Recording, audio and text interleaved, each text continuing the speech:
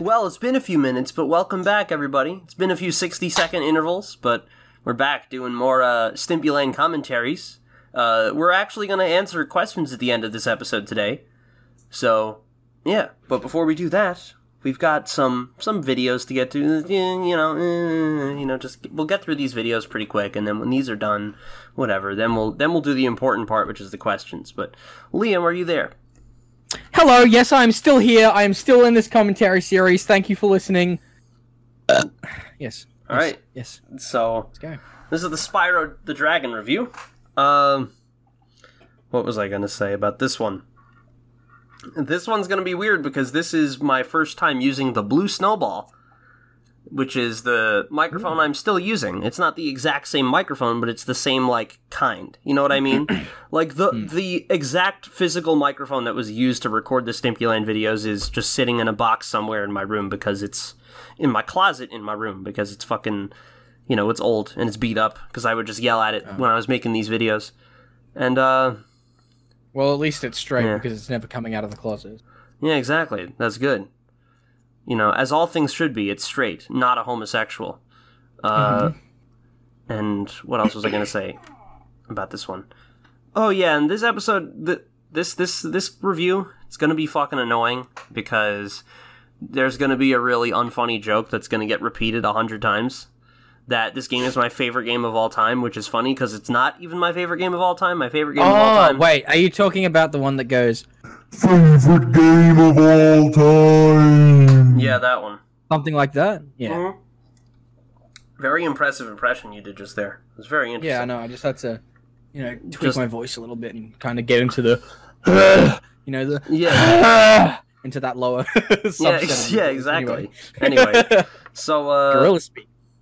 This one's gonna be weird. And also, something that is nice about these videos, though, is that they just start. There's no more, minute-and-a-half intro saying, don't watch this video, watch this better video that isn't even better, Yeah.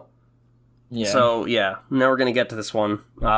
This one's gonna be weird. This one's just... The thing is, this one is mostly humorous. I would say, this one's more jokes. It's not so much of, a really in-depth analysis of the game. I feel like it'll be...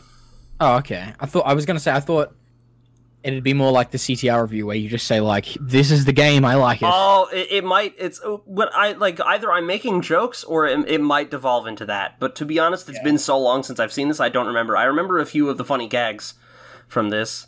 Some of them I think is, kind of funny.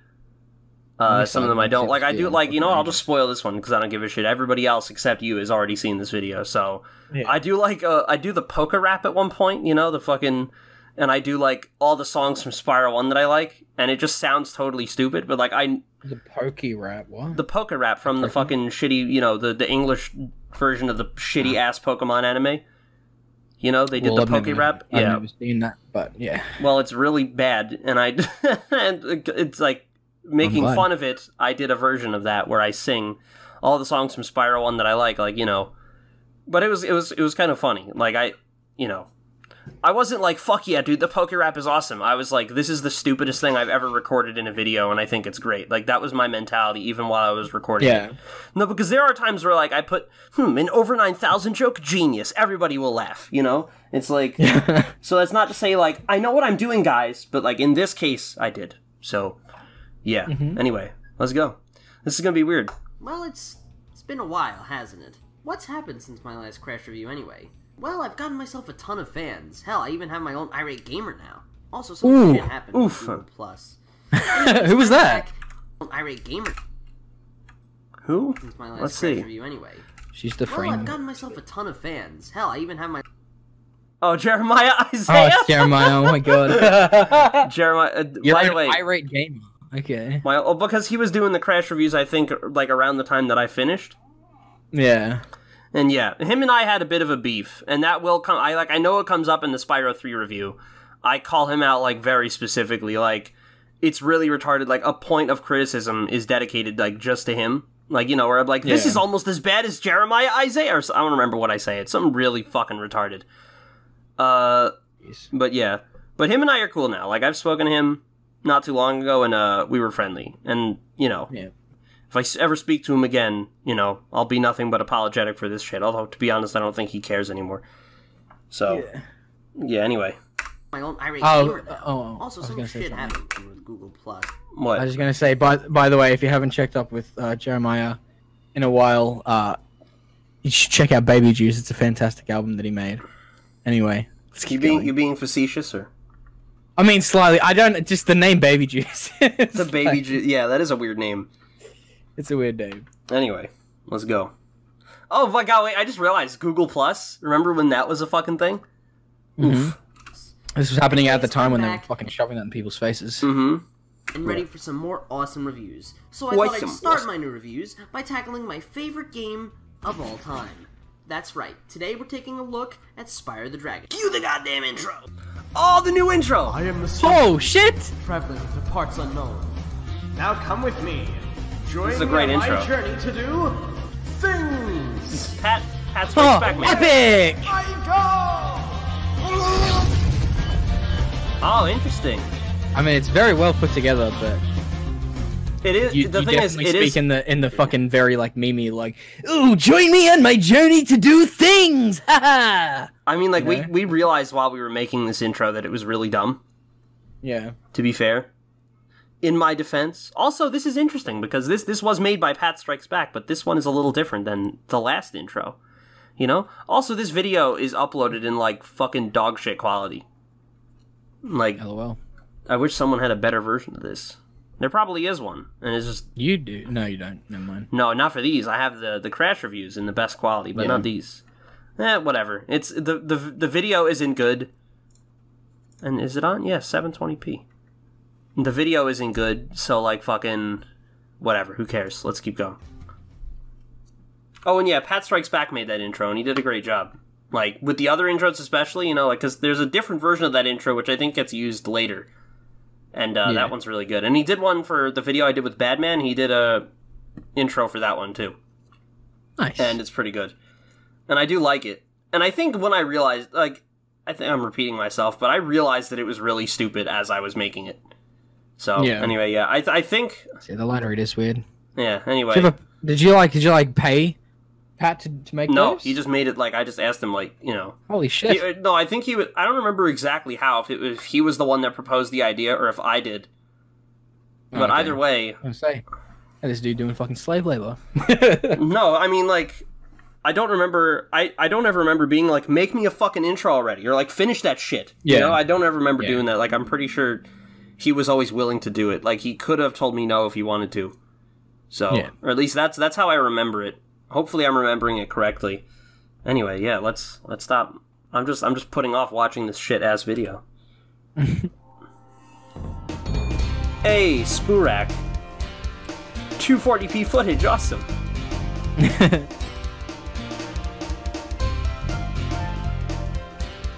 Also, this is the start of the Angry Birds text. I don't know if you noticed that, if you caught that. You know, guys... Oh, is that the favorite game of all time shit? Mm-hmm. Is that what the font would say? Nice. Yeah, anyway, check this out. It feels really good to be back, especially because we're taking a look at my Yeah, here it is. I think I've drawn out long enough. Anyways, let's dive in. But first, let me tell you a story. Yeah, before we start, keep in mind that the word favorite is not synonymous with the word best. I'm not saying Spyro the Dragon is better than any game out there, I am saying it's my personal favorite. We good? We're good. Spyro the Dragon is a classic 3D platformer for the Sony PlayStation developed by Insomniac. Oh, nice! The same PlayStation. who would later go on to make Ratchet and Clank. In the game, you play as a dragon, named Spyro. No duh. So we start in the world of the dragons, and an evil creature named Nasty Nork has turned all the dragons into crystals, and it's your job, as Spyro the Dragon, to free them.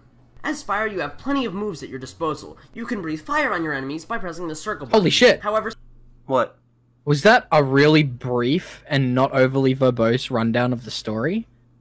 Yeah, it was. Nice. I'm pretty sure I'll undo that in other videos, but let's see. Yeah, don't worry. I'll undo all this work, but yeah, anyway. Some enemies wear metal armor, which can only be broken by charging. You can charge by hitting the square button, and holy shit is charging useful. Charging makes you move fast. Look at that! Immediate breakdown of charging! This is actually like, holy shit. No, look, ready? I say, you can flame and you can charge, and then immediately I just break down charging. I don't say, there are this many levels in the game, and this does this, and this does this, and this does this. It's like, no. We go right into charging. By pressing the circle button. However, some enemies wear metal armor, which can only be broken by charging. You can charge by hitting the square button, and holy shit is charging useful. Charging makes you move faster, and this is a huge help, as you can cover large areas of land very quickly. You can also cover land by gliding, another one of Spyro's abilities. Spyro can glide to cover large portions of the levels, and reach areas that he otherwise couldn't. Being a collectathon platformer, your ultimate goal is to collect the gems scattered throughout the levels. Now having to pick up every stupid little gem would be a real hassle, but thankfully Insomniac prepared. Meet Sparks, who's like Aguaco of this game. But better. Sparks can pick up gems that are a small distance away from you, and goddamn is that useful. When you get hit by enemies, Sparks begins to lose his color. Getting hit once will make Sparks blue. Getting hit twice will make Sparks green, and getting hit 3 times will remove Sparks completely. Was I, like, sick when I recorded this? Like, I sound like, listen to me, like, unless my voice was actually just that fucking nasally, I sound like, I just sound nasally. Like, maybe my voice actually just was that annoying. Maybe it still is that annoying, who knows? I mean, I don't know, I feel like your voice is still, like, a little bit nasally, but not as a little bit, much but I feel like this is worse, though. Yeah. Anyway. Making you lose your ability to grab gems, and also making you very vulnerable. Getting hit without a Sparks will kill Spyro. There are other collectibles aside from gems. Another feature are thieves. What was that laugh Thieves from? will steal... It's from, I think Hotel Mario?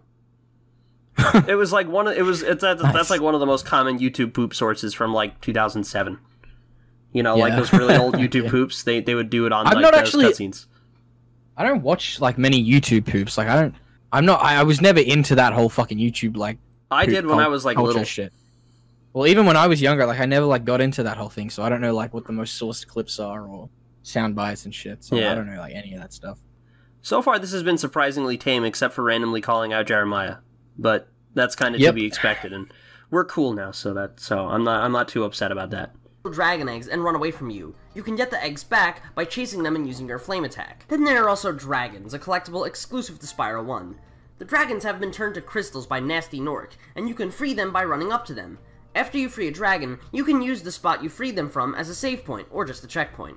Whenever you free a dragon, you also get some dialogue from them. Some will give you helpful advice, some will tell you interesting stories, and some will just thank you for releasing them. Thank you for releasing me. Thank you for releasing me. Thank you for releasing me. Thank you for releasing me. Okay, actually, a lot of them do this. Thank you for releasing me. Thank you for releasing me. Thank you for releasing me. Thank you for releasing me. Thank you for releasing me. It was a definite selling point back in 1998, but now, not gonna lie, it's pretty hilarious. Spyro, my friend, how about a hint on gliding? You bet. You bet! Spyro, it's great to see you, but I've got to go.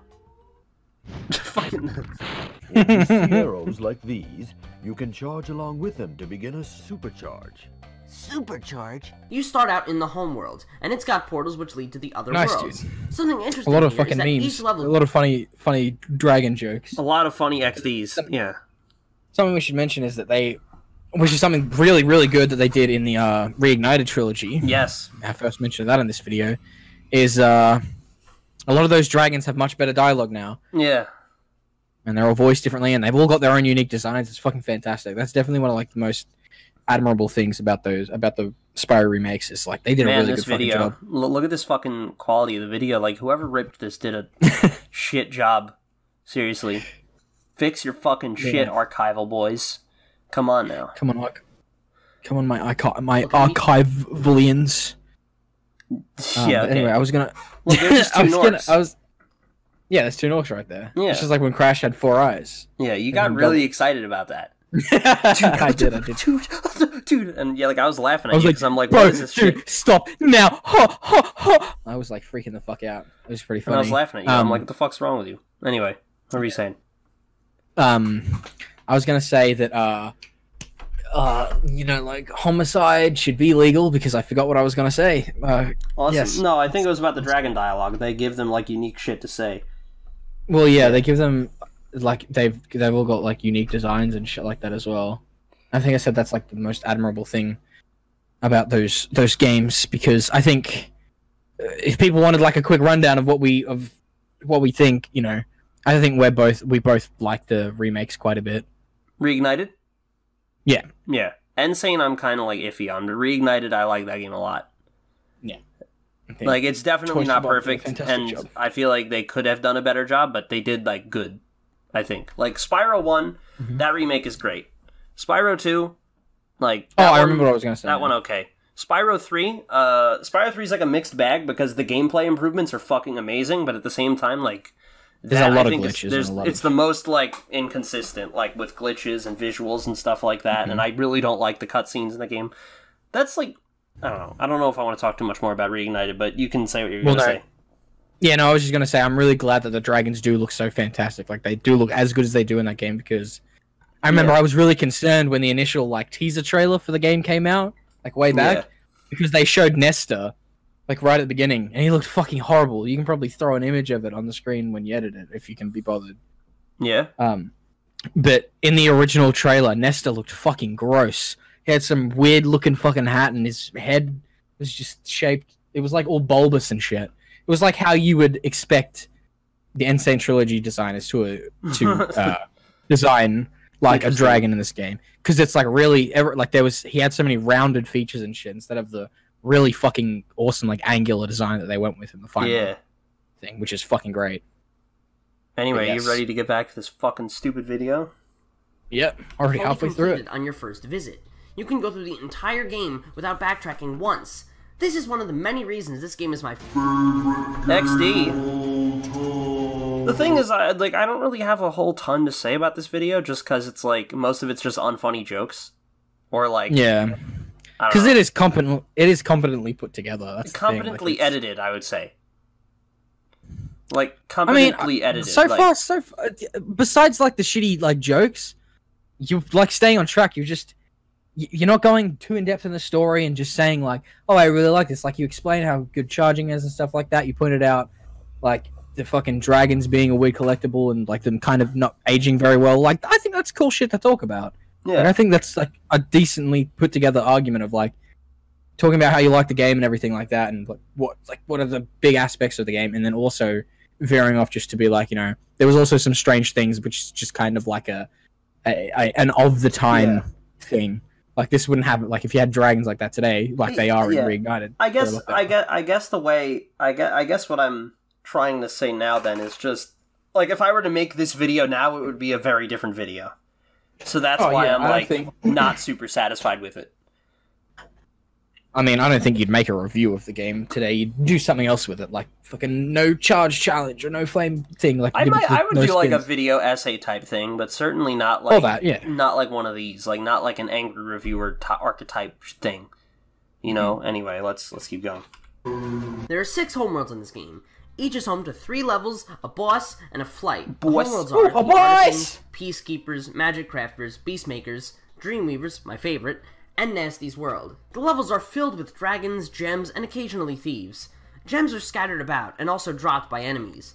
To get 100%, you need to get all of the gems. This can be a bit of a pain since these levels get very large, especially later on. Something that I have seen too many people run into, and something that I've even run into myself, is accidentally skipping 1 or 2 gems. Then, having to explore every square inch of the level until I find the tiny red gem hiding in the middle of nowhere. Aside from this, the levels are rather easy and a bit lacking in variety. Levels can blend in with each other, a lot of them look the same, and there isn't a whole lot to do in the levels. Although, the game is still tons of fun. Well, obviously, it has to be since it's my XD. Goddamn. Yeah, I do it like too much. There are plenty of fun things to do in the levels, despite their lack. That's why I complain about that. It's like, I wasn't like, oh, it's like XD. It's like, oh, it's an annoying thing. No, I do it like too fucking much. Like, it comes up like dead horse with that one joke because you used it in other reviews as well. Like when you mentioned Spyro 1 and your crash. Yeah. It comes up like 3 more times in this video, just so you know. So like. Yeah. Lack of variety. The levels are very open and I can see what you were trying to do. Yeah. I can see that you were trying to do the whole, you know, when it's like when you have an inside joke with your friends and you just say it over and over again and it's funny every time because you usually bring up new ways to make it funny, right? Yeah. Like if you have a dumb inside joke. But you don't bring up new ways to make it funny. You just, it's just the same joke every single time. delivered the exact same way. Yeah, fucking, it's annoying. I just want to get through this fucking video. It's boring. Branching paths and some cool gimmicks. One thing I always love to do in this game is supercharge. Supercharge? By charging over a booster ramp, you could begin a supercharge. During a supercharge, you'll become invincible, and you'll also build up ridiculous speeds, making it all the more satisfying whenever you nail a supercharge. Spyro the Dragon has a very smooth and steady difficulty curve. There aren't any areas in the game where I feel the game becomes significantly harder than the area before it. But if you compare the first and last level, there's a big difference. I don't know about that. The smooth curve is nice. You think so? I think Misty Bog and Treetops are two standout levels that are way harder than anything else in the game. Yeah. And they're just in the third world. I agree. Like, I think everything in Dreamweaver is 100. It's the fourth world, by the way. It's the third world. Is it? Yeah. Beastmakers is the fourth. Oh yeah, I always forget that there's 5. I think there's 4. I always forget about Magic Crafters. Every single time. Magic Dicks. Minecrafters? Yeah, I forget about Minecrafters. Too. I forget about the Minecraft world, yeah. Yeah. The Minecraft world in Terraria. I almost called Terraria. In Spyro, yeah. No, I don't know. I don't have much to say about this. The thing is, I kind of am seeing what you're saying, though. It is, like, somewhat competently made. Like, so far, I have, like, aside from just the unfunny jokes, I haven't really brought up anything, like, I couldn't really cut down this review if I wanted to. That's what I'm saying. Except for the jokes. Yeah. Like, I would get rid of most of those. But yeah. Nice, but this can be a bit problematic. Spyro isn't that difficult. Sure, newer players... Hold on, wait. Let me see what I said. Before it. But it's fine whenever you nail a supercharge. Spyro the Dragon has a very smooth and steady difficulty curve. There aren't any areas in the game where I feel the game becomes significantly harder than the area before it. But if you compare the first and last level, there's a big difference. The smooth curve is nice, but this can be a bit problematic, as Spyro isn't that difficult. Sure, newer players or younger audiences may see a good challenge, but anyone who's familiar with 3D platformers won't have much trouble with Spyro the Dragon. It has its frustrating bits, but overall, it's pretty easy. A good example of this are the bosses. I don't know, the first couple of bosses are kinda memorable, but really, they're okay at best. The boss levels play just like regular levels, only there are no thieves, less gems, and only 1 or 2 dragons. The main attraction to a boss level is a boss, and these can range from being pretty unique to just pathetically easy. The bosses are Toasty, Dr. Shemp, Metalhead, Jacques, and Blowhard. Lastly, we got the flights. A lot of people don't like these, but I really enjoyed them. Well, hey, what can I say? It's only my... Yeah, there you go. That was a funny joke. In flights, you had a funny joke, and then you did that shit an immediately unfunny joke afterwards. Man, like this video, the quality is so bad. Like the flashing, like, penis joke and big text on the screen. I like that. The Angry Birds text, yeah. Yeah, I like that. Like, that's kind of funny, but then you just fucking interrupt right after. With I would say I definitely don't agree with some of the criticisms I've made, though. Like, Spyro the Dragon isn't a particularly challenging game, but I'm gonna be honest, when I play Spyro, I'm not looking for, like, the hardest game in the world. Like, you know, I am looking for a challenge. I don't want the game to just be a complete push-over, piss-easy game. You know, like, I want to have to press a button to beat the game. But at the same time, you know, like, I don't play this game for the same reason I play Cuphead. You know what I mean? Like, I play Cuphead to be fucking really challenged and pushed to my absolute limits, you know. While with Spyro, not really. I just want to kind of explore the levels, and I want to hear the music. It's kind of about the atmosphere. So this is collectathon. That's the whole point of this. You go around. I wouldn't really agree with, like, you know, the idea that the game needs to be more challenging. Like, I think it's pretty fine the way it is. Mm-hmm. So yeah, and I think they cover that pretty. I think they cover that pretty well in 2 and 3. Yeah, where there is, like, the actual missions and challenges and shit, which are supposed to be difficult parts of the game, so you get the reward for it. Nah, that's the thing with, like, I really don't feel like those need to be that difficult. Like, 3, for example, is way too fucking overboard with how hard. 3 goes overboard with all the different gameplay styles and how, like, some of them are really fucking hard. You know, like 3 has, like, that boxing minigame, which is really fucking challenging. Well, we should get into that when we do Spyro 3. Okay. I mean, I don't, like, it's kind of relevant to what I'm talking about now, though. I just wanted to say, I feel like, just as far as I don't think collectathons need to be super challenging. That's just what I want to say now. Yeah. Because I feel like 3 does try to be, like, really fucking hard, and it's like, I don't need a collectathon to challenge me like that. I don't need like a super difficult boxing simulator, you know? Like, you could put in a little boxing simulator as like a nice little distraction. In Sonic, fucking levels are they're really shit. Yeah. Because in Sonic Mania, for example, they there's one part where they do a little mean bean machine minigame, because there was a Robotnik's Mean Bean Machine, which was a clone of, I think, Puyo Puyo Tetris or something. It's like a little Tetris minigame in Sonic Mania. It's one of the bosses is a reference to that game. But they make it piss easy. It's really fucking easy. So long as you all kind of know how to play Tetris, you can beat the boss. Yeah. You know, it would bother me a lot if they suddenly put you on like level 100 Tetris level shit, you know, in Sonic Mania, because that's not the kind of game I signed up to play. Yeah. So that's what I want to say. I don't really think that these games need to be super challenging. Also, Spyro doesn't have a head. Let's continue. XD. In flights, funny you joke. Fly around in all directions. Up, down, left, right, put your left foot in, put your right foot fucking out. In flights, you gotta fly around and complete tasks in the level. What was that? These tasks may be flaming all the Hold on, just pause. Like, this is what you did. You did your, Yeah, there you go. One of those. I see. I liked that. Was that the fucking Macarena, or whatever the fuck it is? Fly around in all I think it was a picture of the Macarena, but what you were describing was a completely different thing. It's the what is it? The fucking it's that stupid like thing that's like fucking what is it? It's like the it's like whatever that shit is. Is it? No, it's not. No, that's the chicken dance or whatever. Oh, it's the hokey pokey. That's it. It's the hokey pokey. Yeah, I don't think that was put your left foot in. I think that was a picture of something else. Down, left, right, put your left foot in, put your right foot fucking out. In flights, you gotta fly around and complete tasks in the level. These tasks may be flaming all the trains or flying through the rings. You get gems for completing these tasks, but in order to get 100%, you need to do all of them in one run. A lot of people thought these are unfair, and yes, they took a bit of getting used to, but when you get the hang of them, they're pretty easy. It's not like these flight levels are completely stupid and out of place or anything, no. Spyro has wings. He's a dragon. It works. Even though Spyro the Dragon is rather simple. That's another thing I would say, is I don't need a huge excuse for, you know, a different gameplay style. It's so long as the gameplay style is actually implemented well. Like Crash since the beginning was always going between different vehicles and doing all weird shit, you know? Even in Crash 2, he's riding in a jetpack and stuff like that.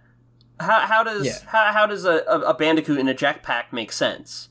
You know, that doesn't make any fucking sense. How does it make more sense than a Bandicoot in a plane? Yeah, it really doesn't. Or a Bandicoot riding on a polar bear. I don't think I need a fucking excuse for why the character should be doing that. I just think it needs to be implemented well. And in the case of Warped, a lot of those levels are just not designed well, while in Spyro, they designed these pretty well.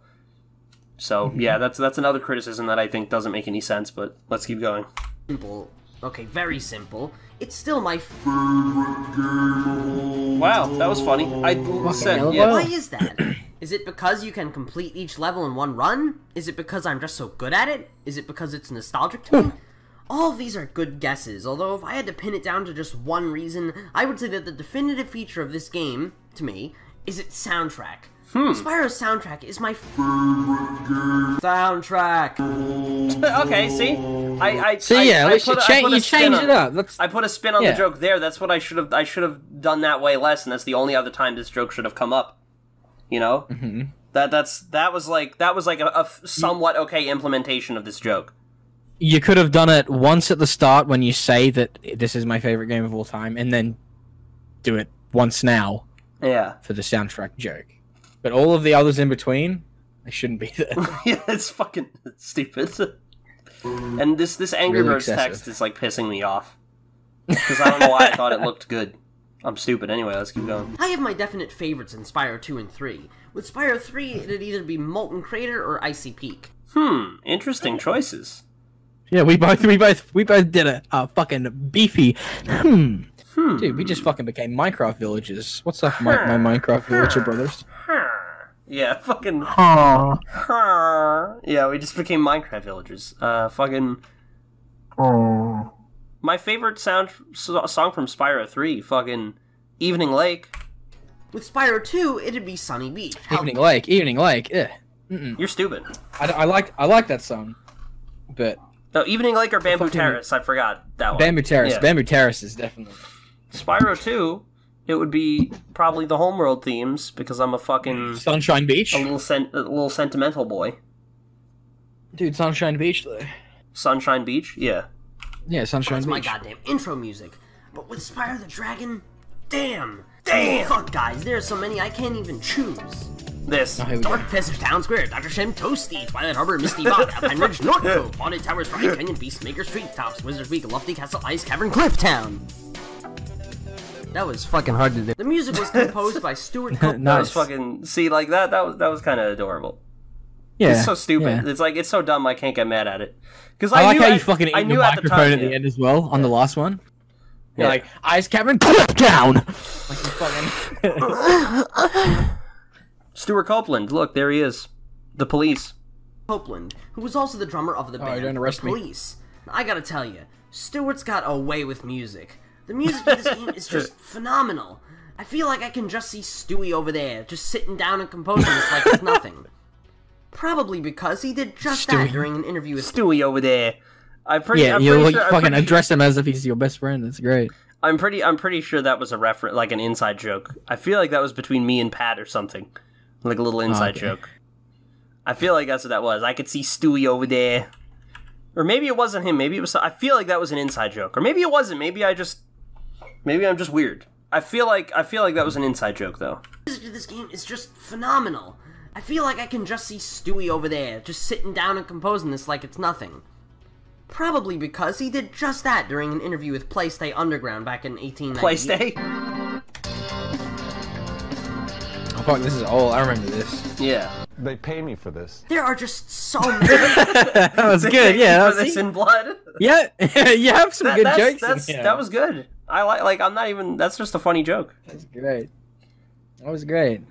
Dude, Stuart Copeland is the fucking best. They pay me for this in blood. Yeah. Many great songs, and I don't think I'll have to rap a second time to emphasize this to you.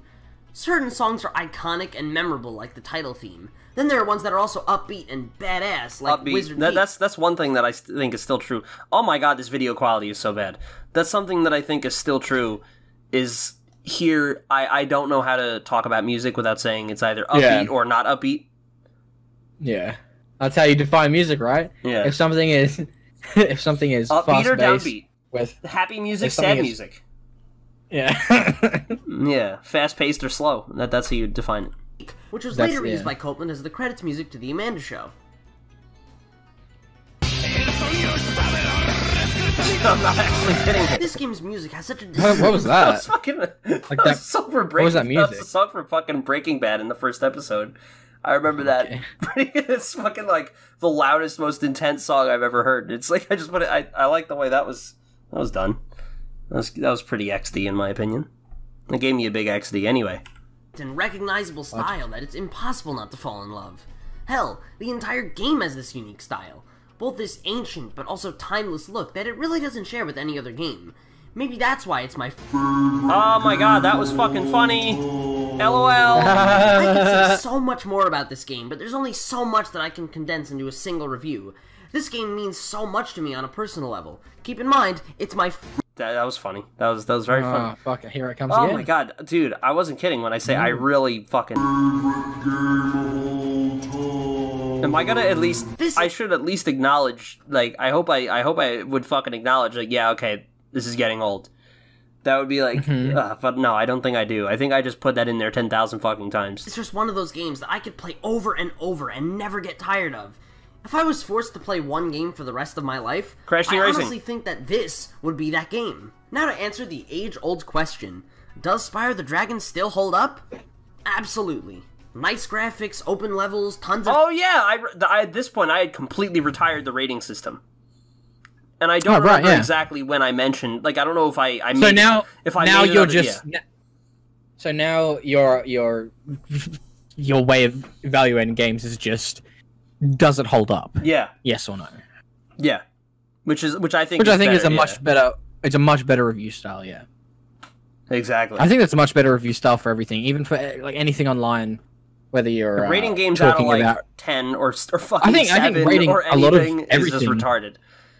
I think if you're talking about like music, games, film, fucking books, like whatever the fuck you're reviewing or whatever you're talking about, Chairs? like I think, yeah, you're reviewing chairs. You know, Yeah. so like this one's got like a nice smooth maple.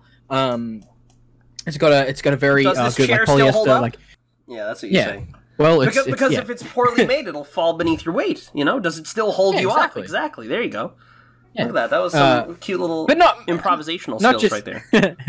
not just does it hold up, but I feel like if you're reviewing shit these days, it should just be more of like a. Is it Do good? I think this is good? Yeah. Yeah. Is it good? Well, is it you know, bad? How good you is have it? mixed How feelings bad is on it? it. That's Yeah. the point of the review. I But yeah, really it just hate definitely fucking being like, this game is a 7 and this game is an 8. It's like, what the fuck's the or difference? this What the game is difference a between number rating out something- of 7 or out Yeah, of 10. sorry, It's yeah. all fucking stupid. I'm glad I Well, don't no, do that's what that. I'm saying. Out of even like I'm talking about out of 10. Out What's of the 10 is difference also between dumb. a Like, 7? if you put out of 10 in your videos, you're stupid and should be shot in the face. What's the difference? What's the difference between rating something a 7 and an 8? Like, what is the what makes it a score higher or lower? Like, I don't know. I just don't really like. It's completely numerical arbitrary. based. Yeah, I don't like numerical based fucking rating scales or using like A minus B and all that shit either. I don't like any. Yeah. Anyway, let's keep going. Yeah. Shit to collect, the pleasant lack of backtracking, and the awesome music. This game is just goddamn awesome, and it's my toasty. Okay. Oh well, yeah, there you go. You know, a little bit better. Jokes, now. yeah, that Also, was- my voice just fucking destroyed itself then. My toasty. Jokes, fucking. Thanks for watching this review. Now, I don't know about you, but I think that this is the beginning of a beautiful friendship, so go down there and hit that subscribe button for me. To all the people Adorable. living in the future, hello. You can click the annotations to see my reviews of Annotations don't fucking exist anymore. You fucking bitch. Spyro 2 and 3. Also, you said to all the people in the future, hello. But you should have been saying to all the people in the future, I'm dead. To all the people in the future, help! Help me! I'm Help. fucking dead. No, because I think I was alluding to the Spyro 2 and 3 reviews existing. You know, and you could have clicked the annotations, but as of the first uploading of this video, those reviews didn't exist, so... Yeah. Oh, well. Also, annotations don't exist anymore either, so this is aged well. To all you present day folks, they're still gonna take a bit. Until of Spyro 2 and 3. What was that voice? To all you present day folks, they're still gonna take a bit. I don't Until know. then, feel free to leave a comment. Oh, yeah, Love right it? there. Hate it? Let me know in the comments below. Just don't be a douche about it. Well, looks like I made this awkward enough. See you next week when I review Spyro 2. Hey, someone put the ending card. They did that. Nice. Oh, but it's flipped. They did that. It's flip-flopped. You're a fucking flip-flopper. Look at that. Any meme at the end? I like. Oh, Nope. Anyway, what were you gonna say? I like how you say, you know, love it, hate it, like leave your thoughts in the comments below and stuff like that. Just don't be a douchebag about it. It's like, you know, I think Michael back then should have practiced what he preached a little bit. Yeah. Yeah. You're telling me. Just don't be a fucking You're asshole, but I will. Yeah, I'll be an asshole, but you don't be an asshole. Literally, the video started with me making fun of Jeremiah. And then I'm like, you guys, Yeah. fuck you. Anyway, let's keep going. Spyro 2 this time. Well, that's it. Yeah. Spyro 2. Well, hold on. Penis break? Penis break, yeah.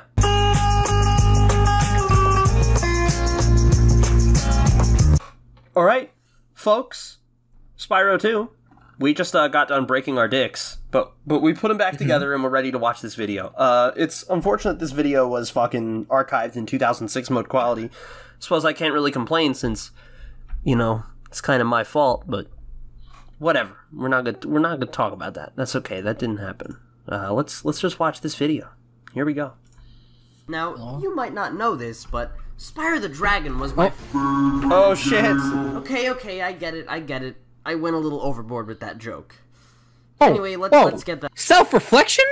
Dude, no way. Yeah. Heck yeah, dude. off the screen now. Okay, yep, there we go. Anyway, Spyro the Dragon was a little PlayStation platformer that was simple. In fact, it was very simple. In many places it lacked in variety, and it was very, very easy. These were problems that could be remedied by the time a sequel came along. Does Spyro 2 rise proudly over Spyro 1, or is it going to be another Jak 2? Let's dive in and find out. Jak 2. Cue the equally impressive but also brand new intro created by Pat Strikes Back. Oh, here it is. Here's the... Nice. See, I told you Pat redid the intro, and this one looks very good. Except for the fact that this video is archived in fucking shit-ass poo quality. But trust me, it looks like... I have, like, the original video, and it looks... Like, it doesn't look this pixelated and shitty. Like, it looks good. But, yeah. Yeah. Traveling into parts unknown. Now come with me. This is so stupid. Join me on my journey to do things. Away. Like this, my eyes light up. Holy shit. Yeah, look at that. Fucking... What do you think of that? That was good, right? That's great. Yeah. That's really good. Because you know what I like is the flashing images behind the text, because we always kind of, our idea with that was like a reference to the old intro, because it was just a bunch of really fast images. So it would kind of Pat did it, and you know, I think I had the idea, but it might have been his idea to do that, to put my phone just went off. Fucking to put that, you know, on the screen. Fucking yeah. Anyway. Whatever. Let's go.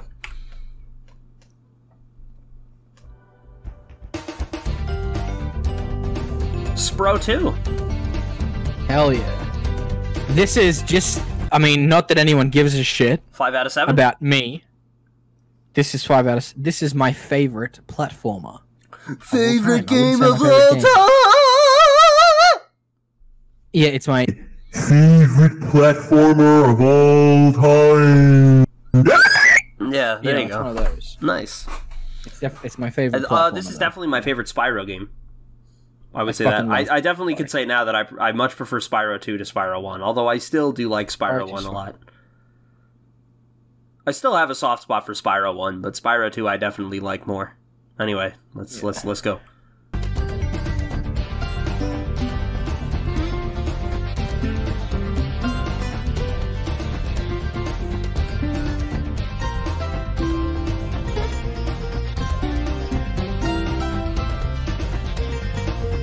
I don't know why I'm remembering this right now, but I remember one time someone accused me of stealing footage from a speedrun, and I got, like, really, really fucking angry. Like, irrationally angry, which was funny. Interesting. Yeah, I don't know why I'm remembering that just now, but I just am, for some reason. Also, this doesn't look like speedrunner footage. No. Because I'm walking around Not and at shit. You fucking prick! Whoever the fuck said that? I fucking remember you. I'm coming to beat your fucking ass! Right? You fucking asshole! Fuck you! Anyway, let's... Cut! Yeah, seriously, Okay. I'm fucking pissed. Whoever the fuck thought that was a good idea, you motherfucker! Anyway, let's go. Hello everyone, the STIMPYLAND here, back for another review. Today, we're taking a look at Spyro 2, Ripto's Rage. Keep in mind guys, Spyro the Dragon was my favorite, and favorite is not synonymous with best. Spyro 1 may have been my favorite of the original trilogy, but Spyro 2 is definitely the best. Spyro 2 takes place not in the Dragon Realms, but instead in the world of Avalar, and we are greeted by three... named Allura, Hunter, Oh, dude, look, you fucking listened to that Wayne song. Yeah, fucking we Don't were Laugh, I talking Love about, You. Yeah. Listen to that song. Three of the... That just sounded like... The way that sounded in your microphone was funny. I think it was anyway. Good. I just want to get this shit-ass video. Look at how bad this video looks. Like, what the fuck is this? Look, Hunter has two noses. And no eyes. Hunter is coming. You know? Anyway, let's... They were testing a new super portal, and everything is going great until they accidentally teleport in three mysterious-looking characters, who are also the game's main antagonists. There's Crush, a blue Riptok carrying a club, Gulp, a green Riptok with a jetpack, and a little midget Riptok named, you guessed it, Ripto. Upon entering this new world, Ripto decides that he will take over Riptoks, is that what they're actually called? I have no idea. I don't know. I feel like they might have been called that in, like, some weird promotional material, but not in the game. It's not really relevant information, but... It's never mentioned in the game. Maybe in, like, some weird promotional material or in the fucking manual or something, who knows? Who cares? I mean, even in, What? Sorry, I just really quickly pulled up the wiki. It says that they're dinosaurs. It just says species dinosaur. So, I mean, a dinosaur is a really broad, like, that's a broad categorization. That's like species bird. It's like, no, there's like 1,000 species of bird, you know, because there's parrots and finches and shit, you know? Like, you can't just say bird, you know, you can't just say dinosaur. Also, I just learned something. I just learned something from watching this, from looking at this wiki. Apparently, Crush and Gulp are also voiced by Greg Berger. Those sound effects? The fucking... Yeah.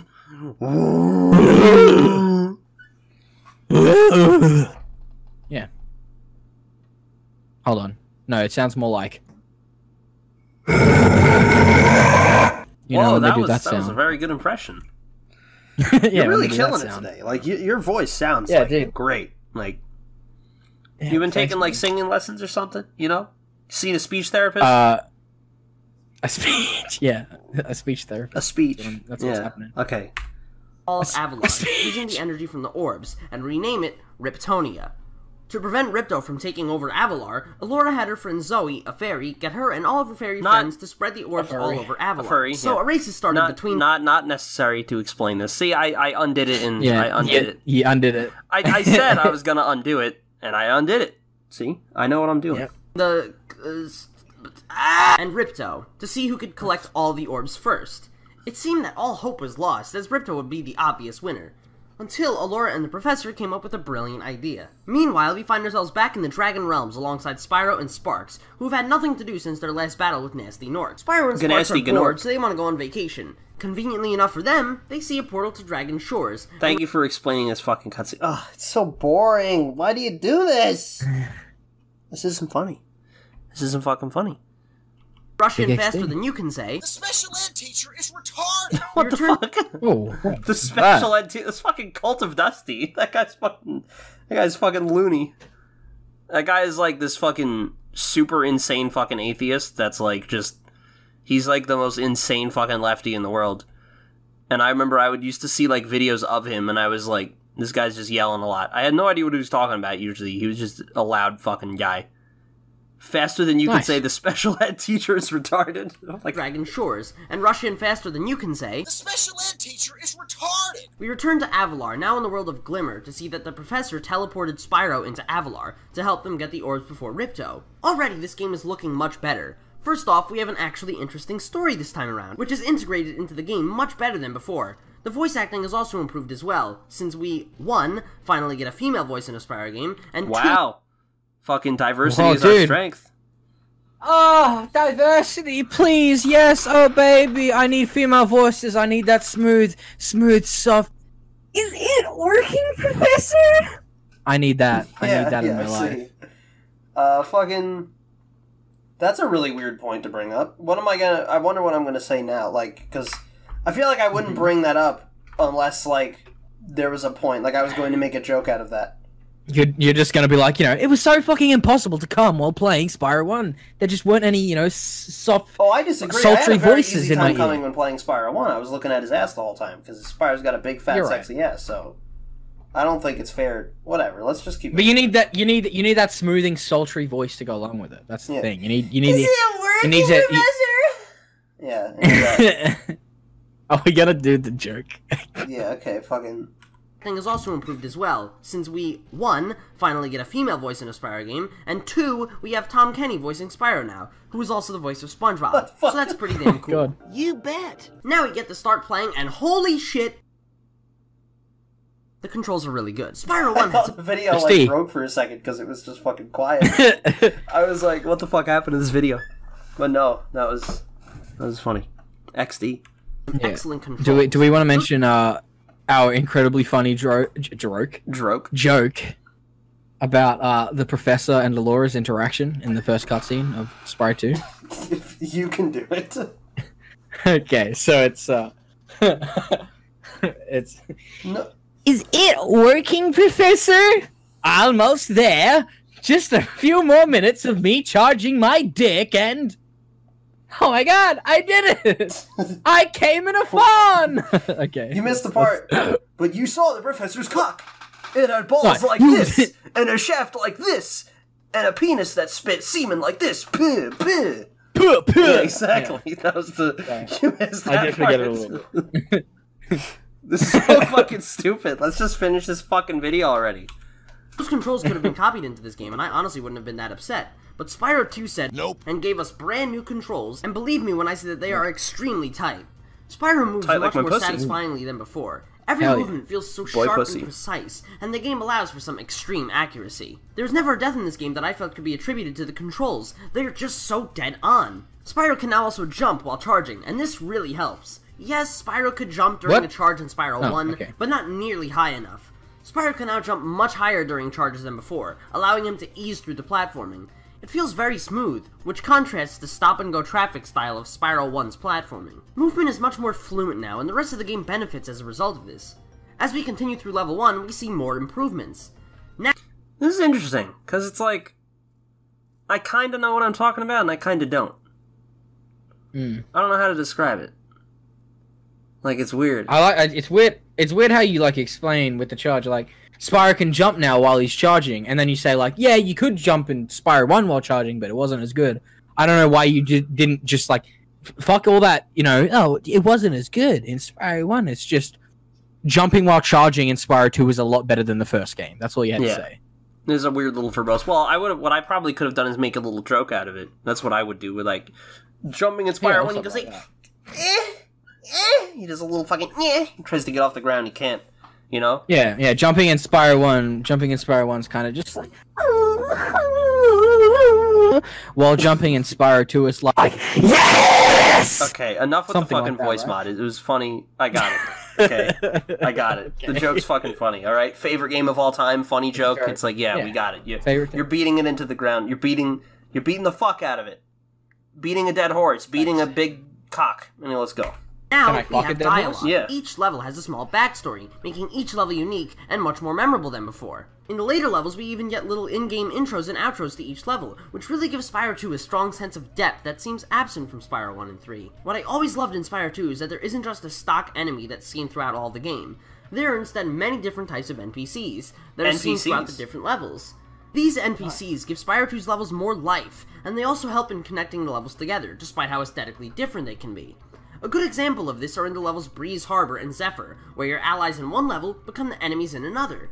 It's just that little extra attention to detail that really makes Spyro 2 shine. As nice as the dialogue is, it can be a tad bit irritating. Sometimes, not all the time. This is really only a problem with the first couple of levels, but tutorials can be annoying. It's not like the tutorials are optional, like you can just run up to them and they say press triangle to hear a hint or anything.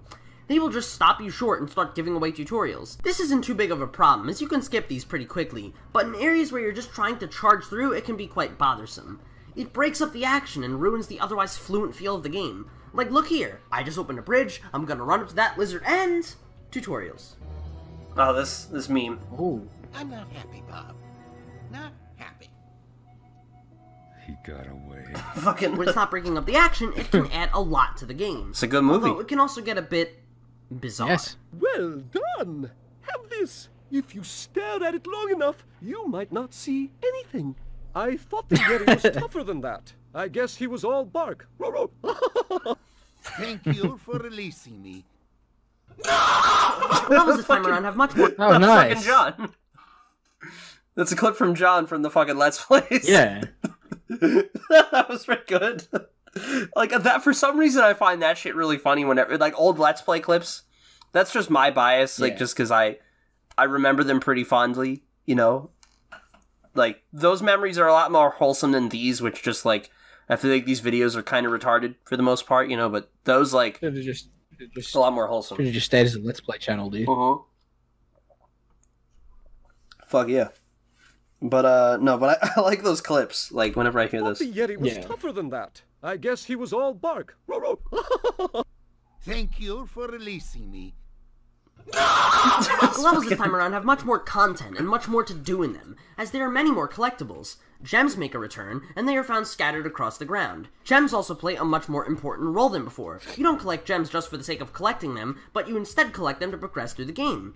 Spyro 2 introduces a character named Moneybags, who will help you by opening paths in the level and granting you new abilities, but only for a small fee. A small fee. A small fee. A small fee. Now, gems have an actual use. Hold on, can I just... Wait, hold on.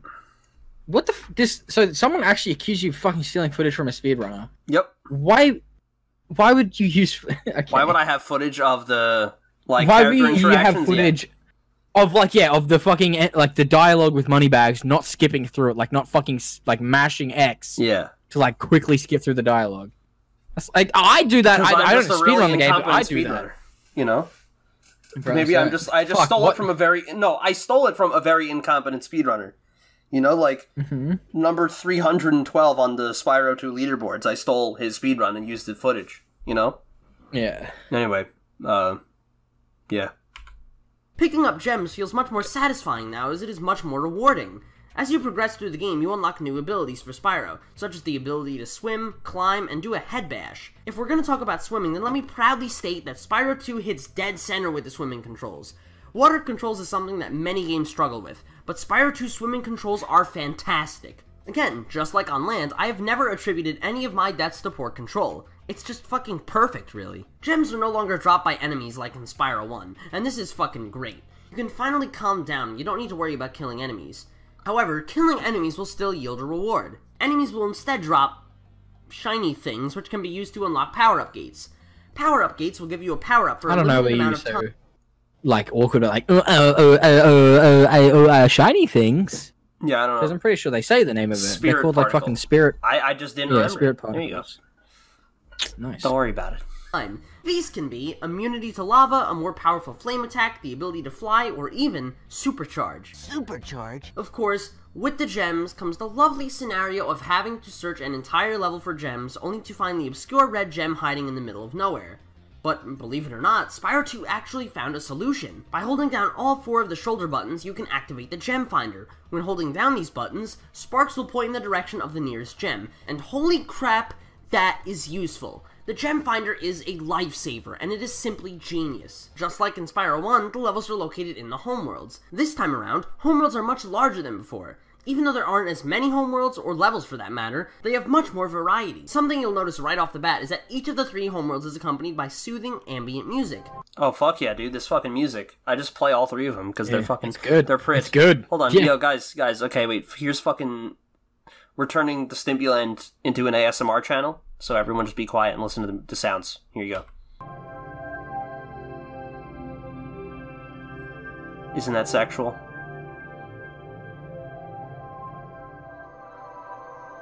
By the way, which one of these is the best in your opinion? Autumn. No? Autumn Plains. This one. There you go. That's the correct answer. Sorry, better luck next time. Well, Actually, no, it's Summer Forest. XD. I like that one the best. The peaceful music gives the homeworlds a... What? Autumn Plains is fucking great! No, incorrect. Sorry, but you have the wrong opinion. I feel like you gotta correct that. You know, I'm gonna have to go back to the fucking. You gotta go to our offices on Saturday, and you gotta take a 5-hour test. You know, a pre-licensing test, and you have to, correct your opinion. So yeah. After all, you definitely know a lot more about music than I do. Exactly. So yeah. Strong sense of atmosphere. Doesn't need any I feel like I can honestly just run around in the homeworlds for hours, being put into a daze by the fantastic music. If we are going to talk about music, however, I would unfortunately have to say that Spyro 2's soundtrack is the weakest of the original trilogy. It is a bit weird of me to say this, since my intro music actually comes from this game. My intro music is Sunny Beach from this game, which I'm going to play over the next part because it's just so fucking awesome. Spyro 1's music was distinct, recognizable, and memorable. Spyro 3's music was upbeat, badass, and upbeat. There you go. Yeah, upbeat. It's all upbeat. It's all upbeat. Also, I like how you say upbeat. I like how you say I'm gonna play. I'm gonna play fucking Sunshine Beach over the next part because it's so awesome, and then you're playing it at like 1 fucking volume. Fully memorable. Like I know, Spyro obviously 2 is... your commentary has to be louder than the fucking music in the background, but that was just like I can't even that was hear just it. bad editing on my part. Yeah. Plenty of great music as well, like the homeworld themes. As awesome as Spyro 2's music can be, some of it can be pretty bizarre too. This game's music even annoyed me on a few occasions. The most prominent examples of this would probably be in the levels Colossus and Canyon Speedway. Keep in mind, I like those songs now, but I can definitely say that they are weird. Like they take some getting used to, you know. Yeah. But I'm a musical boy. I like all sorts of music now, and I wasn't super into music at the time, so yeah. Whoa, voices in my Spyro song? No thanks. That was what you thought, right? Mm-hmm. Exactly. Mind, however, that being second place to Spyro 1 and 3 is not bad at all. You probably... I would say that probably Spyro 3's music is the best out of the original trilogy, though. I don't know. I think there's a few select songs from Spyro 3 that I really, really love, but I'm not over the moon about all of them. I was going to say, though, with your fucking... You know, I don't like Colossus or Canyon Speedway. I'd assume you probably didn't like Bamboo Terrace back then either. No, I think I did. Maybe I didn't. What? I don't know. I don't know. I would have assumed you've got, you know, in Colossus the fucking like that shit. I would have thought that it would have, you know, your feelings would have been synonymous with fucking I don't know. My opinions were not really consistent. They were all kind of fucking arbitrary and stupid because Canyon Speedway doesn't have a vocal sample, you know. Well, it's whistling. Yeah, but it's I don't know. I don't care. Fucking I don't give a shit about this fucking video. It sucks. Let's just finish it already. Music is pretty cool, everyone. Spyro standards we're talking about. If you want to hear a truly bad soundtrack, go listen to Crash to Insanity's music. Fucking burn. Actually. Wow, you're back. You made an irritating video. Fucking. There's some guy's comment. Fuck yeah. Another collectible are unique artifacts exclusive to the first 14 worlds of the game. The talismans are used to open up the portals between the different worlds, because the plot says so. The talisman challenges are straightforward and simple. Reach the... That was weird. Because the plot says so, and I got, like, close to the microphone. Because the plot says so. Yeah. Because my plop says so. Because my poop. Yeah, anyway. To the level, boom, go to the next one. Yes, but the because levels I don't speak end to my right after you feces. get the talisman, because we also got orbs. Orbs are the main collectible of this game. You get orbs for completing missions within the levels, and these missions can vary greatly. Some orbs may involve you solving puzzles, as others may involve you flying shit, look at the fucking badass over here. Hell This is yeah, widely dude. considered to be the hardest orb challenge in Spyro 2. I don't think it is. Is it? I don't think so either. No. The hardest one is probably Crystal Popcorn. Yeah. No, even that one. Definitely. Even that one's not that hard. I would say it's the hardest though. In the original Spyro 2, I'd say it's the hardest. It did, yeah. I mean, at least for me. I might be remembering it poorly because I know that one got like nerfed really hard and reignited. It's very random. It's very random where they show up and where Hunter is. Yeah. So that's why it's the hardest. With like this, like with the fucking the like dinosaur egg fucking thing, it's consistent. Like it's they crack out of the same place every single time. So it's just trial and error. Yeah. I don't know. I'm dumb. That's kind of like that's like yeah. You were just trying to be fucking all braggadocious and look at how fucking good I am, guys. Look at how it's good really I am, hard, guys. but I'm really the fucking good. best. But please don't say mean things about me. Around and hitting targets. These orb challenges are what make each level unique, and there are a ton. Pretty much all of the orbs Plus, are can fun. I just say what? Real quick. I don't know about. I can't remember in Reignited Trilogy. Spyro's just fucking a purple mass in the middle of the screen. I can't remember in the Reignited Trilogy, but in the original games, in Spyro 2, the first egg challenge thing is actually harder than the second one. You think? I think so, yeah. It's more consistent. I mean, the second one, it's faster. They come out faster. You know, they come a lot with higher speeds. They come all over Spyro. Yeah. You're talking about but in the first this one, challenge? Yeah, this challenge. In the first one, the eggs crack in like a kind of, you know, obscure order. Like it's not just like ones you're in front of. But in the original. No, in the original. I don't think so. I think this one's much harder. Because they're a lot faster in this one. They're a lot faster, but the way the eggs that break are in order as you basically come up to them. As you come on them? Like you'll see. Like yeah, as you fucking you shoot your load on the eggs and then they crack. Purple fucking mass in the middle of the screen is just okay. Let's keep going. With a few exceptions. Some of the orbs can be pretty stupid, like the hockey minigame or having to escort the alchemist, or really, that's pretty much it for the bad orb challenges in Spyro 2. The orbs present plenty of variety that was missing in Spyro 1, and they also help give this game a sense of challenge and difficulty. That is another thing Spyro 2 fixed. Spyro 2 is very challenging, but also reasonable. Some games like Spyro 1 are too afraid to challenge you, and as a result become too easy. The reverse can also happen in games like Spyro 3, where it becomes too ambitious in its difficulty, and it becomes unjustified in the case of all the stupid vehicles and minigames. Spyro 2... Ambitious? Oh, I thought I said ambiguous. Ambitious. But yeah, ambitious. I don't know if I mean, I think Spyro 3 is too ambitious a video game, but I don't know if too ambitious in its difficulty is the right words to use, but whatever. Who cares? 2, however, is spot on. I have never felt that any of the orb missions were unfair, with the exception of those 2 I mentioned before. Spyro 2's challenge can also be seen in some of the returning features from Spyro 1, such as the flights. The flights, now called speedways, saw significant improvement as well. They follow the same premise from before: complete all the tasks in a level, get the gems and leave. But now, you have an unlimited supercharge, and there are also secret orb challenges, which are so much fun, and give the speedways tons of depth, just like the rest of the game. The bosses also return, and goddamn did they improve. Spyro 1's bosses were bland, boring, and forgettable, but Spyro 2's bosses, they are my favorite in all of 3D platforming. Bosses now take place on these arenas, and instead of fighting random enemies, you instead fight each of the game's main antagonists. The bosses are Crush, Gulp, and Ripto. Each boss is memorable and does a good job of spiking the difficulty up, preparing you for the next homeworld. Oh, and Ripto's Arena. Good God, Ripto's Arena. Ripto is my favorite final boss in any video game, period. The concept is so original and unique, and for shit's sake, just shut up and fucking buy this game already. It is genius. While Spyro the Dragon might have been my favorite of the Dude, you're the fucking Spyro 2 fucking salesperson. Fuck yeah. Shut up and buy this game. I shut up or emulate it, you know. Or emulate it, buy it, play it. Shut up and fucking play it, bro. It's pretty good. But yeah, Spyro 2, Ripto, like, that's the thing. I thought about that, like, is he my favorite final boss? And it's like, I don't really know, because I can't really think of any objection I'd have to that. You know. I mean, I can, but it's not games. In platformers, yes. 100%. But I'm trying to think of other platformer final bosses. Oh, one platformer final boss I like.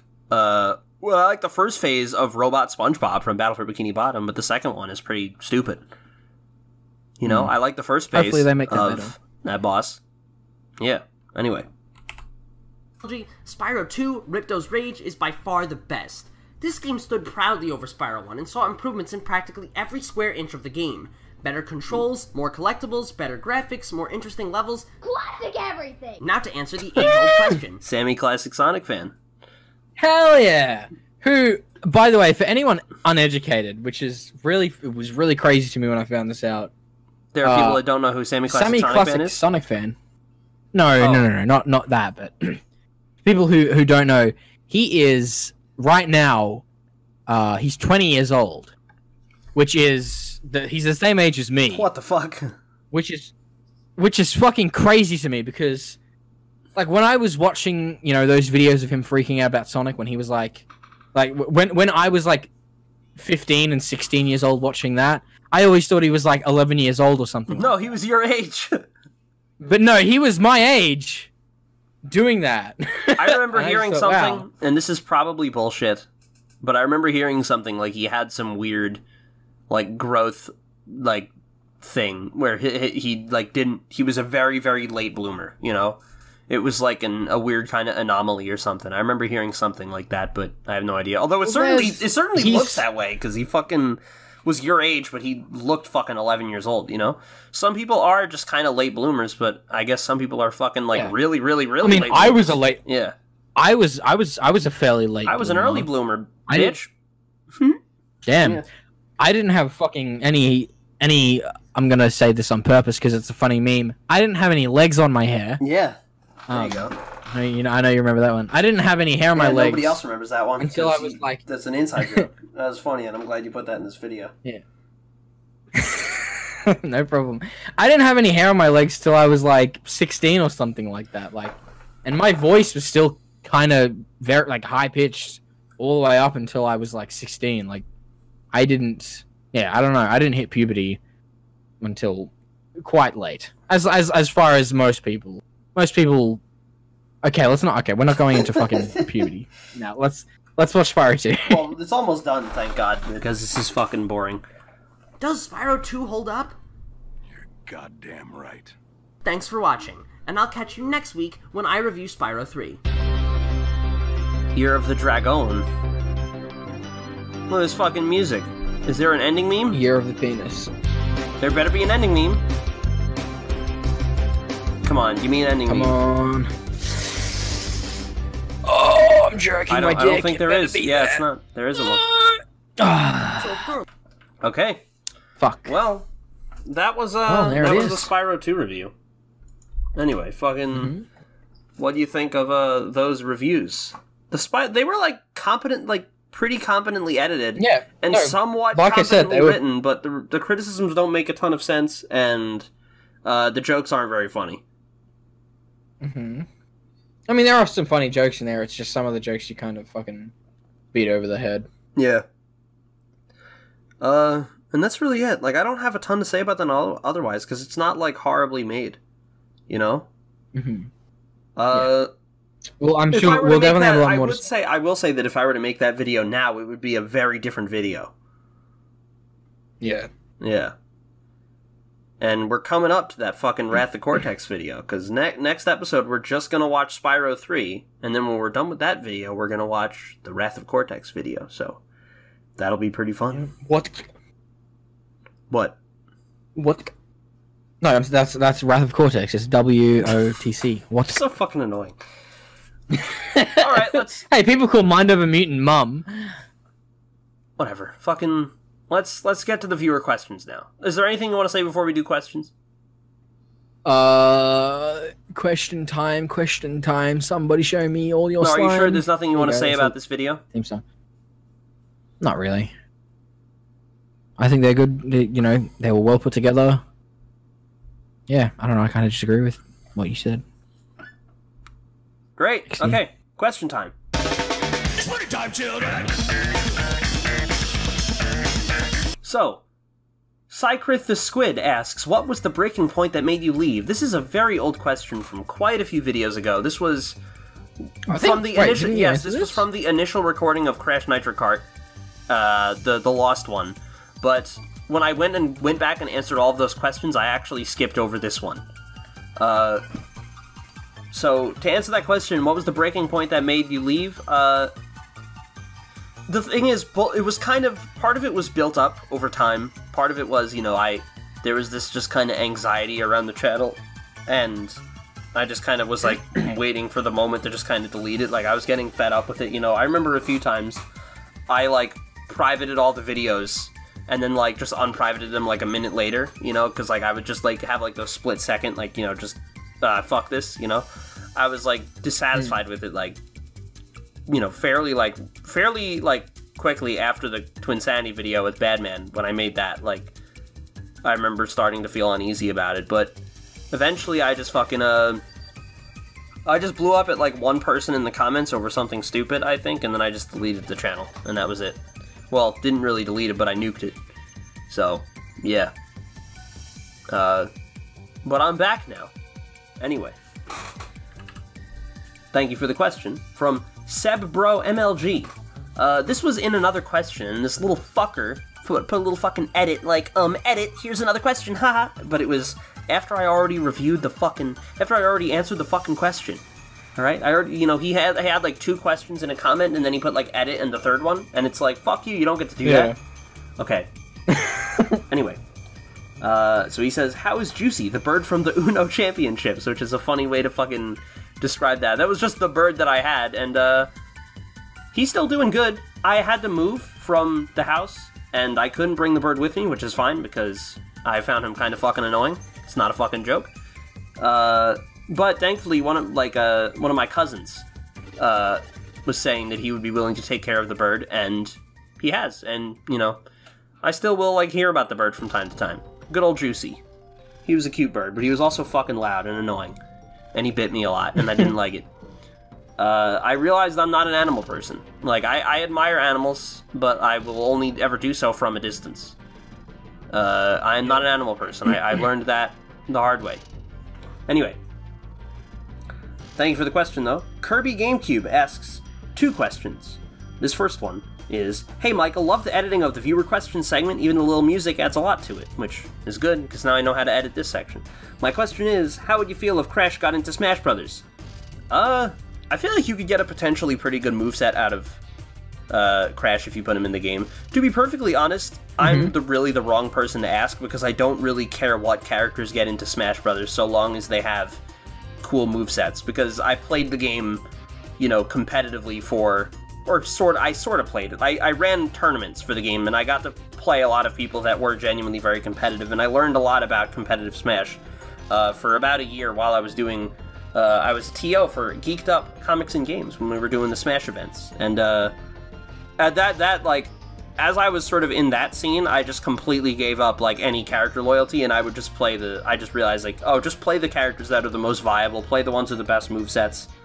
So, yeah, if Crash got into Smash Brothers, I think that would be pretty cool. That wouldn't make me buy a Switch, though, because I don't own a Switch, and I don't think I'll buy one. And if Crash got into Smash, I think that would be pretty cool, but I don't think they could add any character to that game that would make me want to play Smash Ultimate desperately. So, yeah. And then he asks, and why did the chicken cross the road? Question is to get to the other side, you know, but he crossed the road. He didn't cross, the thing is, he crossed the road and got hit by a fucking car, so he went to the other side. Yeah, no, I didn't get that joke until, like, a little while ago, like, when, you know, fucking hearing it all the time when I was, like, a kid or a teenager. I thought it was just some dumb fucking meme, like, haha, why did the chicken cross the road? It's like, haha, yeah, very funny. But I didn't realize that the joke in it is that to get to the other side is, yeah, he gets killed. Yeah, he dies and he goes to the other side. He goes to hell. He goes to the other side. He goes to hell, yeah. You know? Fucking little prick. So that was the first question. And the second one was thought on nitro-fueled Grand Prix mode.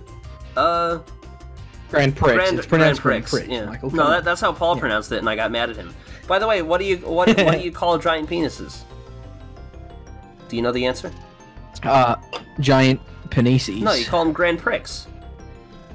Yeah, Grand Prix. Yeah, Grand Prix. You know, like, jeez. Anyway, don't know. Don't really fucking care, to be honest. My thoughts on Nitro Fueled in general, I'll just say, the game looks like it's going to control fairly accurate to the original. It's not one-to-one, but I never expected it to be one-to-one. And I'll probably play it, and I'll probably enjoy it, but that being said, it is one of the ugliest games I've ever seen. Like, it is fucking hideous. Like, I'll put a picture on the screen. They showed off this picture of Spyro, Tonetta, and Baby T, and it is the worst thing I've ever seen. And it's kind of embarrassing that they think that that's, like, an acceptable image to release, and to show that to me and be like, yo, get excited! It's like, what the fuck? What is that shit? What are you doing? But if you think it looks good, if you think that looks good, good for you. You can see like Spyro's model next to them. Like it uses the reignited art, yeah. Reignited design, yeah. And that design next to the fucking and shit, and then you got fucking Baby T, which is just an actual dinosaur with like anime eyes. It looks so bad. It's so fucking bad. Like it's just embarrassing to think that it looks good. But if you think it looks good, I don't fucking hate you. I disagree. But thank you for the questions. Anyway, Majora Cola asks, hey man, I've really enjoyed binge watching all these commentaries. Helps make study. I can't fucking speak. You have retard disease. Hey man, I really enjoyed binge watching all these commentaries. Helps make study more enjoyable. I got a few questions. 1, funniest joke in the world? What is the funniest joke in the world? Like, what's, like, the hardest we've laughed at something? That's just what I'm trying to think about. Because we've laughed really hard at something. I know what it is, but I probably can't say it. If it's really bad, I'll just cut it, but just tell me. Just to let people know. I want to give context. You were playing some fucking game. Yeah. I was playing Warframe, and one of the weapons I was using was, like, these... Yeah, it was kunai. And I was just kind of... I think I was, like, super tired... I wasn't really, like, thinking about anything I was saying, so I was just kind of, like, spouting off random shit, being like, oh, this enemy's got a big dick, haha! Like, I was just saying stupid shit. And then I was throwing kunai, and then I just said to Michael, I was like, oh, what do you prefer? Kunai, the throwing weapon, or kunai, the looking device of a Yeah, and we laughed pretty hard at that. I think another thing that we laughed pretty hard at was, and again, this, with more of the fucking evil alt-righter fucking racist jokes. But the fucking the Stimpy Trumpland? The Stimpy Trumpland. No, the fucking the clip of that guy reacting to that SpongeBob YouTube poop where he says, you know what? Yeah. He goes, neighbors. Yeah, he says that's one of the best videos. Yeah. We laughed really hard at that. So those are definitely some of the funniest jokes in the world. Is racist jokes. Anyway, best SpongeBob episode. SB129. That's the answer. Do you agree, Liam?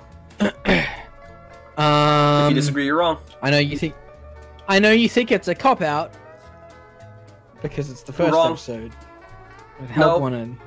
That or Rock Bottom. For me. Rock Bottom is very good. I like those, but SB129 is the best, hands down my favorite.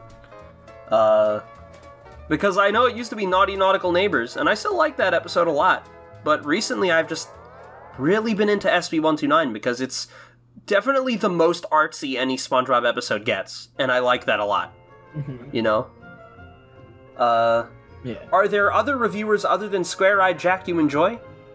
That's a good question. I like when Pat does videos, but he doesn't really do them anymore. B-Mask, Gaming Brit Show, those are two excellent channels. I would definitely recommend you check those out. Nitro Rad, I like Nitro Rad a lot.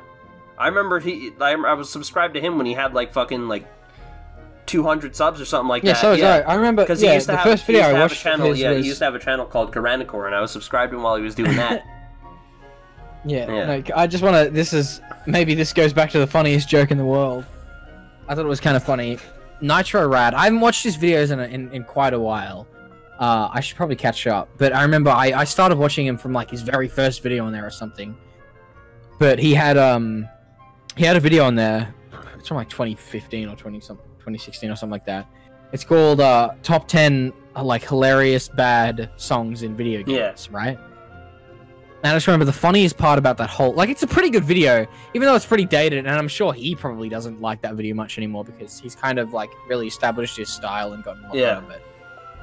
But that video was pretty funny overall, but the funniest part of that video was, like, right at the end, where he shows an outtake from the video, where he fucks up one of his lines. He's like, "Hello, I'm Nitro Rad, and today I'm going to be counting off the top 10 hilariously bad video... No, top 10 hilarious bad games and video songs." That's so like he says the title completely backwards, and then he's just like, he just stops and he's like, "Wow! Fucking wow!" And then he gets like this little toy AK-47 gun and puts it in his mouth and he's shooting and he's like, "Wow!" I remember that was really funny. Like, you go back and watch that. I thought it was, because I think I was watching it like, this would have been like months ago now, but I was like re-watching his old videos. And I saw that, and I thought it was genuinely fucking hilarious. Yeah. Anyway, thank you for explaining that. Thank you for wasting my fucking time. And he says, "Thanks for the commentaries. I look forward to the rest of them. Thank you very much, and thank you for the question." Well, no. You didn't answer. He asked, "Do you think there are too many HD remasters?" Yes. Sorry. Do you think there are too many HD remasters? I don't have a problem with. Like, a game gets an HD remaster announced, then, you know, I know some people are like, "Oh god, another HD remaster?" I don't think that, but what I will say is, HD remasters, there are too many incompetently made HD remasters. Like, the standards for HD remasters should be much higher.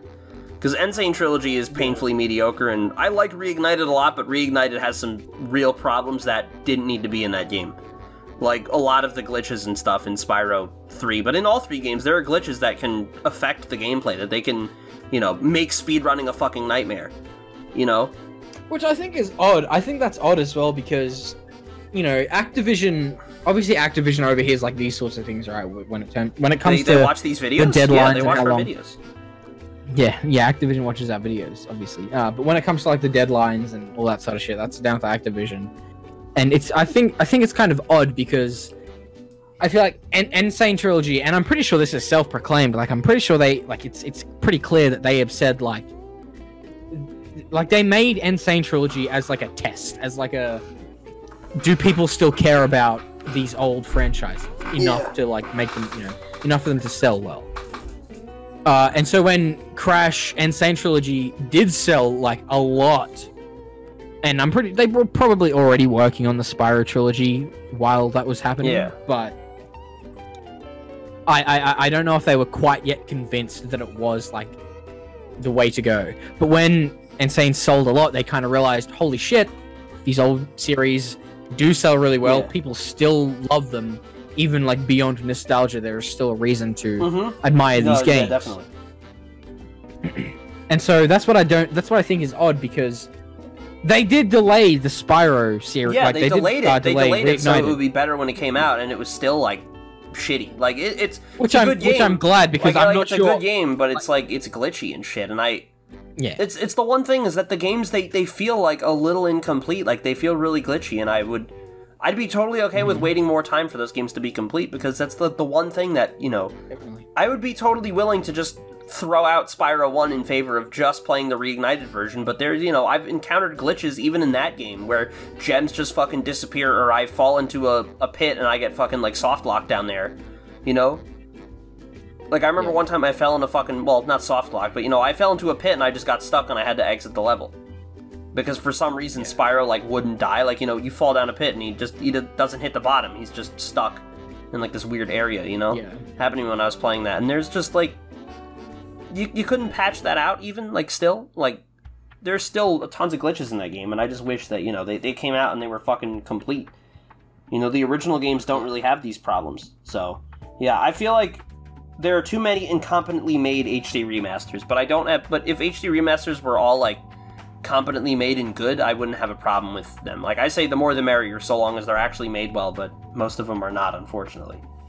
But, thank you for the questions now, for real this time. Now, I'm RT Yule says, question, when's your birthday, Stimpy? It's a weird question. January 10th. Turbo Duelist J says, I'm so glad I found you after all this time. I'm currently going through your commentary series, and my favorite game is the original Ratchet & Clank. Fucking great taste. Great fucking taste. How do you feel about the remake, if you haven't already said so before? I'm still going through the MONSTRO videos. I'm really not a fan of the PS4 remake at all. If you've ever seen the Gaming Brit show's, like, kind of breakdown of that game, I agree with most of the things he says. I don't like the Ratchet & Clank future games as well, even though I know Liam likes them a lot. I really don't. I much prefer the PS... Like, I used to, but now I much prefer the PS2 games, and my favorite in the series is the first one on PS2. So, fucking amazing taste. But yeah. Ratchet & Clank 1 is probably my favorite. This is just fucking... What? This is just fucking looking at someone else's fucking opinion of Ratchet & Clank and being like, see, this guy's right. How could you do this to me, Michael? Shut up, fag. Anyway, fucking... Ratchet & Clank 1 is definitely my favorite, but I also really, really like Deadlocked a lot. I think that game is fucking fantastic. And 2 and 3 are pretty good as well. 3, I think, is probably the weakest one. But I still like 3. But yeah. And I'm not a fan of the remake, and I'm not a fan of the future games, although the future games are certainly better than the remake. Definitely, you can't argue that. Yeah. My favorite Ratchet & Clank game is A Crack in Time, which is one of the future games. My favorite... Clock Blockers. I see. My favorite PS2 Ratchet game is definitely Ratchet 2, though. My favorite PS2 Ratchet game, the best one, is the fucking first one. Bitch, anyway. Yeah, well, no one cares about my opinion. Yeah, move on. Thank you for the question, Turbo Duelist J. Goonie Baloney asks, hey man, been watching your videos since 2013. Hello. Just wondering what game you now consider it your all-time favorite. I don't know if I have one game, but if you put a gun to my if you put a gun to my head and said you can play one game for the rest of your life, definitely Crash Team Racing. The original on PS1. Man, it's unfortunate that Nitro Fueled looks so bad. Like, I mean, the game looks like it's gonna be fun, but it's so fucking ugly. Like, it's a shame. I really wish the game looked, like, not shit, you know? Like, why didn't they get, like, a fucking concept art guy? Like, you know, jeez. Like, why didn't they get someone to just look at this and be like, yeah, fix your shit? But yeah, definitely Crash Team Racing, but other contenders are Spyro 2, Ratchet & Clank 1, and Half-Life 1. So, yeah. And I know Liam's is Bloodborne, but nobody gives a shit. So, thank you for the question. Wow, fuck. And now the last question. Homer Sams asks, why do you think all your callouts in your videos are cringe? Like, I've always thought of those jokes as the ones that have aged the best. If we ignore your reluctance to take criticism, they are pretty funny because they're so ruthless and you just give no fucks. My problem, I have a problem with this question, but thank you for the question anyway, but I have a problem with this question, and it is right around there where it says, if we ignore your reluctance to take criticism, like, that's a kind of tall order to ask me to ignore that, because I think that's part of the thing that makes it so cringy, is the fact that you have someone that's just dealing out a ton of hate, like, criticism, someone being so fucking edgy and ruthless, they don't care at all, they're ruthless, they give no fucks, but meanwhile, you know, so fucking sensitive.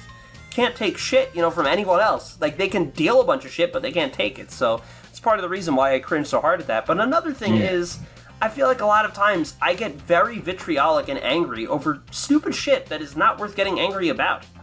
You know what I mean? Like, fucking... Yeah. Look, I think it is worth getting angry. It is worth calling people retarded. It's worth saying very mean things to people over things like, you know, political disagreements, basically, you know? Like, or at the very, you know, I think really just free speech. Like, if someone doesn't believe in free speech, if they're like, yeah, bring on the gulags, I think free speech should be abolished, it's like, yeah, fuck you, you're garbage, I hate you, I'll call you out and I won't feel sorry for doing so. That being said, you know, I feel like fighting for, you know, your right to freedom of speech, your right to freedom, your right to fucking speak like a human being, you know, to say whatever the fuck you want, you know, that's a right worth defending. While getting angry at video games, it's just like a really, really shitty hill to die on. You know, it's not worth getting angry about. Sure is. So... I think... Because he says, you know, he thinks that those sorts of jokes are the ones that have aged. Oh, they certainly haven't. Why? I don't think they certainly haven't, especially because a lot of the people that I talk shit on, I either don't have any hard feelings towards, or... I'm friends with, you know, like, Jeremiah and I are very friendly. Whenever we talk, we get along, you know, so, those jokes of me saying, fuck you, Jeremiah, you're scum, it's like, those have aged terribly. Well, no, that's the thing, though, as well. I think most of the most vitriolic shit that you've, like, leveled towards, other people, it isn't in your actual voice. It does. I'm sure it does happen, especially in the Wrath review. We'll get to that. It'll be shitty, but in most of, especially the Crash series. I know it happens in the Spyro 3 review. Another call out of Jeremiah. Yeah, well, I don't know yet. Okay, well, I don't know that yet. But yeah, I know that, like, most of the ones that we've seen throughout the regular, like, Crash series and shit, though, you don't speak about it. You don't say, like, insert person's name here is a fucking idiot. They shouldn't make videos. They shouldn't exist. Blah blah blah. You just, like, put a comment up on the screen, which is what you've written. Because the way you usually do it is, like, you know, you'll say something is bad, or you'll say you don't like something, and you'll be like, you know, oh, I'm not an idiot, like some people, and then you'll, like, flash a comment of, you know, like, the whole fucking, like, the whole kill yourself. So fucking stupid. Yeah. It's like, it's so dumb. It's my fucking, it's my PS2 platformer review, and I'm, like, telling people to die and, like, getting so angry. It's like, I'm just seeing a bunch of energy and, like, you know, just a lot of emotion just being funneled towards something that's so fucking stupid. You know, it's not worth getting angry about. It's really not. Yeah, I know. But I think that like, I don't think that the joke, like, as jokes, they've aged well, because sure, you can argue that it's like a joke what you say when you're talking about, like, I don't think this game is very good, you know, unlike some people. Like, I don't think that's a very good joke, but sure, you could call it a joke. It's not what Michael said then. It's like the comments that he shows that he has written, you can tell that just based on the words that he uses in those, that's the thing. Like, old fucking comments to other people, you can tell that if it was a joke, it would be funny, but they're not jokes. Like, I'm very serious. I'm very, like, I'm actually pissed off at these people, which is why, like, it just reads so bad to me now. It's like, it's so not worth getting angry about. It's so dumb, you know? But, yeah. Either way, I do appreciate the question. So thank you, Homer Samps, for the question, and thanks to everybody else for the questions. This was a bit of a lax episode. I didn't really have a whole ton to say about these reviews, but I had plenty of questions to answer. And I enjoyed that. So, Liam, you got anything else you want to say for this episode? Not really. All I wanted to say was, favorite game.